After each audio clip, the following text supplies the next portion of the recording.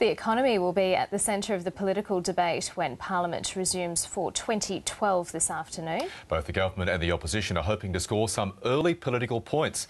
Speaking outside Parliament a short time ago, the Treasurer Wayne Swan said the economy is in a good position. There is a great deal of volatility out there at the moment, but the Australian economy has great underlying strengths. We have low unemployment, we have contained inflation, we have a strong investment pipeline, and of course we are bringing our budget back to surplus in 2012-13. Yesterday I think we saw the latest instalment in the slapstick farce that is the Liberal Party's economic policy.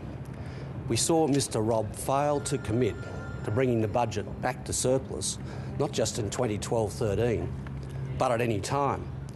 And as you know, Mr Hockey has already said there's a $70 billion crater in the Liberal Party's bottom line. So to see Mr Hockey last night on Q&A deny that he ever said it, when he said that on Sunrise with the cameras rolling, just demonstrates the slapstick farce of the Liberal Party's economic policy. We've also got a bit more competition out there. I think today we see in the banking sector, we've seen the commitment from the NAB to keep its standard variable rate lower than the other major banks. We've now got a lot more competition out in the banking sector, and I would say to everyone out there in Australia, shop around, because you can do even better than the major banks in terms of the standard variable rate if you shop around. The cash rate at the moment is 4.25%. When the Liberals left office, it was 6.75%. If you've got a $300,000 mortgage at the moment, you're paying $3,000 less per year for your mortgage than when the Liberal Party was last in power.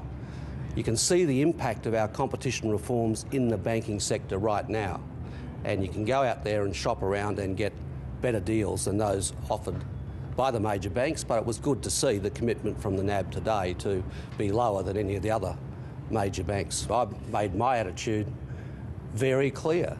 I want to see red-hot competition in the banking sector. That's why we've put in place the capacity for people who are not happy with their banks to walk down the road and get a better deal. That's what the banking competition package was all about when we announced it at the end of the year before last. And it's now out there having a real impact.